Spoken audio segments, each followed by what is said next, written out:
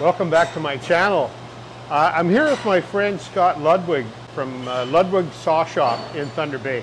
We're going to talk about sharpening saw blades, when they need sharpening, and how to determine that, and also what happens when a blade does, get dull, and a few other things like that. So Scott, tell me about how I know whether a blade is dull and needs to be sharpened. Well, one really good way to know is to actually look at the tooth itself and check the top, the face, and the sides. Okay. Along the top edge right here is where you're going to see sort of a little white line, and if you see that, it's dull. Okay. You can feel it with your hand, and if it feels smooth and rounded over, it's probably dull. So what about this blade that I brought in? I mean, it kind of feels like it's a little bit dull, but what would you say? It's not overly dull. It still has a bit of an edge on it. You can still grab it. It grabs into your fingers. So that's a good thing. But another thing to look for is when you're cutting. Yeah. And you're putting it through the table saw. If you have to put extra force on the workpiece, that's when you know you're starting to get dull. If you notice a lot of pitch building up on the sides as well, okay. Might want to clean it. Oh yeah, so would you recommend cleaning your blade with some kind of spray? Or? Definitely clean, especially on the thinner kerf blades. Oh yeah. As pitch builds up on the side, that takes away from your clearances, so it'll slow you down in the cut as well. Yeah. So is there such a thing as sharpening a blade too much? And how much would a decent blade, how many sharpenings could it endure before you have to replace it? It all depends on the kerf of the saw. Oh yeah. But you can usually get anywhere between 5 and 10 sharpenings out of a blade. Okay. Before you need to replace it. Replace it, yeah. And kerf would be? The kerf is the distance between the side of the tooth and the body of the saw. Yeah. So Scott, this blade here is an FS tool blade. I believe it's an 80 tooth. And what I did is I had this on my table saw doing a 45 miter on a piece of birch. And I got all this burning on the wood, and on this side it's all clean, but on this side it's got that pitch. What would you... So would this have been the top side? Bottom side? This way. Okay, so that's just excessive rubbing. It was binding underneath there. The workpiece was against the saw, and then this was cut away, so it wasn't touching the saw. It wasn't going to build. So does that mean there is something wrong with the setting? No, I wouldn't say the settings. It just happened to be the thing you were doing. Cutting on a 45 like that is pretty extreme. Well, it will bind in there. There'll be pressure from the table and the saw. Right.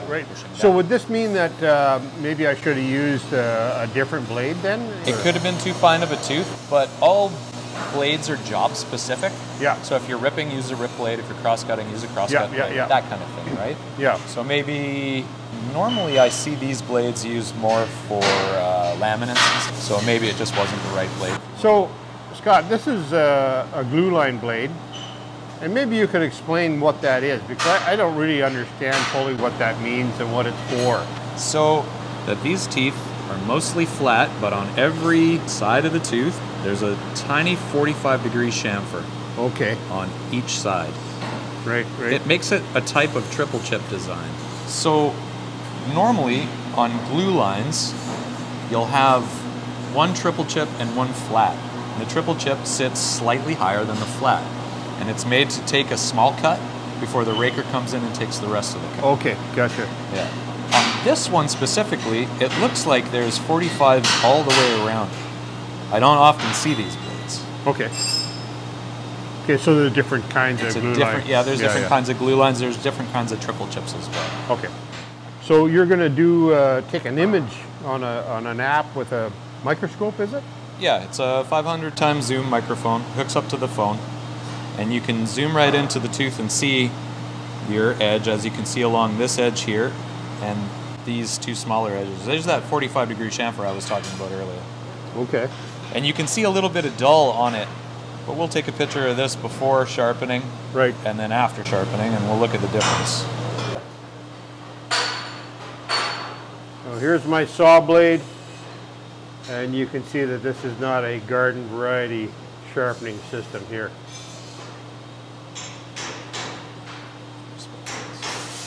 I'm going to do 2 passes of 0.050 millimeter. I'm going to do 1 pass of 0.025 millimeter, and then I'm going to do 3 spark out passes, which will give it a nice shine, right. A nice polish. So sort of a lighter sharpening than you would do on a really big on a big sawmill. Lumber industry sort of. The lumber stuff doesn't need to be polished. It needs to be sharp. But the carbide construction is a little bit different as well. Oh, I see. Yeah, but for the table saw stuff and the fine woodworking, it's better to polish a blade. More passes, lighter passes make a better finish. I left some checkers on, so if you want, this probe is going to come down and it's going to chuck some angles in the face and stuff like that. All right.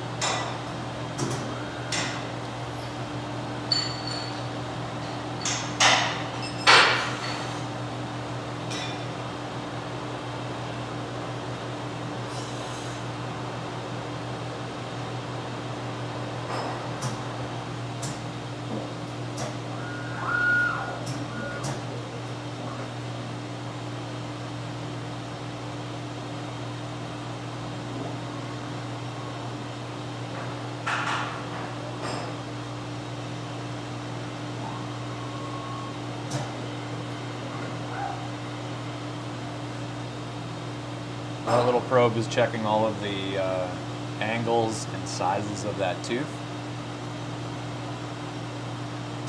And the wheel's going to come in and make sure that it's the tooth is where it's supposed to be. Wow. Make sure it's not going to grind too far into the gullet as well.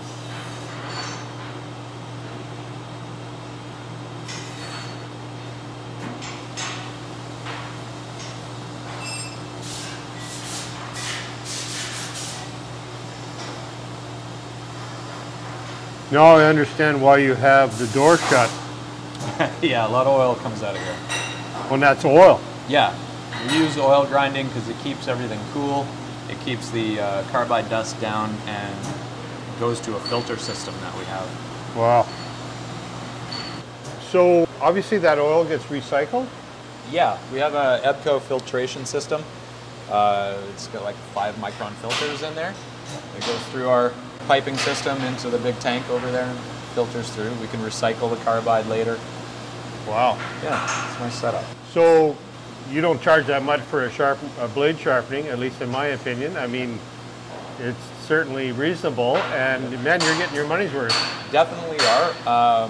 We're mainly set up for the sawmill industry. We have a lot of sawmills in the area that we do work for, but these machines can also do the smaller stuff, the cabinet stuff, so we have no problem doing it. Yeah. And it keeps our machines busy in the meantime. Well, that's really a good service that you provide. I had no idea, actually, that it was this complex and this sophisticated, you know. Yeah, the technology has definitely changed over the years. We used to grind everything on post grinders that we have over there, but the CNC technology has really taken over. It's made it more efficient, more accurate over the years. It's pretty amazing. And how many machines like this do you have? We have 3 top and face grinders. CHD 270 is the top and face grinder. And then we have 2 CHF 270s, which are the side grinders. So this blade is ready to go. It's a little oily, but it looks like it's got a nice sharp edge, nice polished finish. Cool. We'll clean it up and have a look. All right. Right along the edge here, you can see how everything is nice and square and tight. We'll go back to the original image and we'll compare. And you'll see on the original image that this is quite rounded over, where this, all the corners meet nice and square. Really jagged, sort of angular, right? Yeah. Yeah. And that's the key to sharpening. When you sharpen carbide, everything has to be nice and square. During the sharpening process, I did a thing called spark out, where the wheel wouldn't put any extra grinding pressure down, and it would just basically polish the face of the tooth. The more times you do it, the more it polishes, and when you polish a carbide tooth like that, you get a better cutting edge. Well, thank you so much, Scott.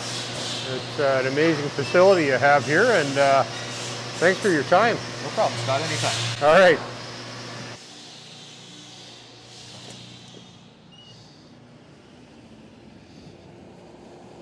Hey, thanks for watching. I hope you enjoyed the video. If you like this content, please hit the bell notification, and don't forget to like, subscribe if you haven't already, and we'll see you on the next video. Take care.